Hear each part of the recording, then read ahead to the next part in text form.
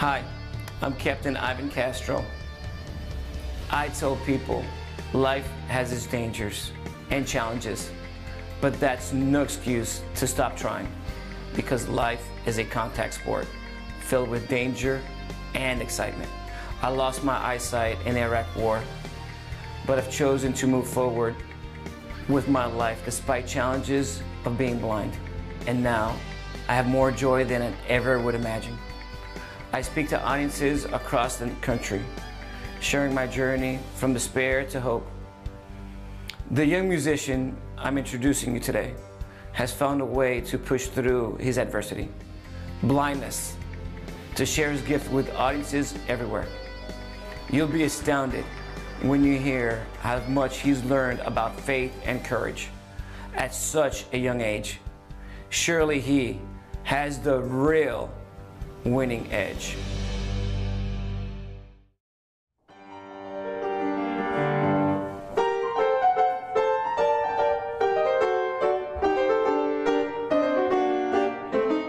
One of the worst things we have in the field of eye care is a blind, painful eye, because there's nothing we could do to control the pain. Every day was a constant battle for him because he would always be in pain. Every day, every hour. When Michael was born, he was born with a twin. And 11 days later, Michael's twin passed away from a staph infection at the hospital. Each of them were weighing at 1 pound, 5 ounces. 3.5 months later, Michael came home from the hospital, and we spent 3 years on oxygen in machines and, going to physical therapy every single day, 5 days a week. I couldn't see out of both eyes. I was blind since I was 4 months. I got started playing the piano when I was 2 years old. My mother bought me a toy piano, and it played standard lullabies. Within minutes, memorized those lullabies.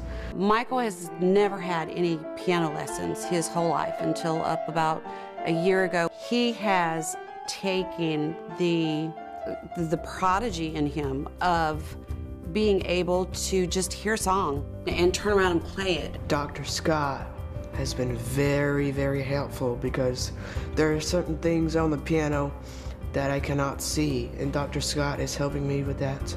You know, he's up for whatever piece I throw at him, and I'm always trying to throw bigger and bigger challenges. Michael always comes back with the music ready sooner than I'm ready for. One of my most memorable experiences with Michael was attending a concert where Michael was also in attendance, and Michael heard one of the pieces on the concert, and then about an hour later, without having practiced, sat down and played the piece that he had heard, and it was really pretty impressive. My greatest achievement for playing the piano is that I can actually create my own compositions. So I start by picking a simple key and then start playing in that key. My mother signed me up for a talent show. I was so terrified the first time when I played the piano in front of people. I got through the finals. I won third prize. I felt like the Lord has just taught me so much about music. God has helped me learn how to play piano. So I started learning Braille when I was only 3 years old. Mrs. Vito started me since I was in kindergarten. She helps me get my assignments worked or caught up. I have a Braille note taker, an iPhone, which I currently use for school, and I also have an iPad 2. Probably one of my favorite things about Michael is the way that he touches other students. He wrote this incredible brochure, but the best part about it was he said, one of my favorite quotes is by Helen Keller. The quote states, "The only thing worse than being blind is having sight but no vision. People limit themselves to expectations instead of going for their dreams." They know him, they love him, and they actually watch out for him. He's kind of like a role model for somebody who never gets angry or get in trouble or anything like that. I love to sing vibrato, and I can also sing in different languages like Latin. But the choir that Michael's a part of is my most advanced choir, and coming in as a freshman, he's the first freshman that we've had as part of that group. Michael is just a joy to work with because he always comes in with a smile on his face. He's really in pain, physical pain a lot of the time, but he never lets it show. I first met Michael when he was almost 10 years of age. He's been blind since birth. He unfortunately developed this condition that led to retinal detachments. And he was dealing with constant severe eye pain for about 10 years. So Michael recently underwent a procedure called enucleation, which is a removal of his eye. And this was a very difficult decision for him. And once he made that decision to finally have his eye removed, he's much better off. And he is able to continue what he's doing on a daily basis, his love of music, going to school. I can see his confidence increasing daily, and I can't wait to see what he's going to show us. I have a little sister who is 8 years old, and me and her like to do things together. I got started rock climbing when the Vision Resource Center had a summer camp for blind and visually impaired people. After my first climb, I climbed all the way to the top. It felt like whenever I went down the wall, I felt like I was flying.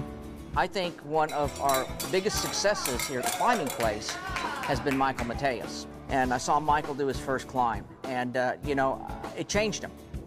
And you know, it changed just about everything he did. He came back many, many times after that, and so, you know, we're pretty excited about it. Recently, I had a enucleation, which is the eye removal of the eyeball, and God helped me.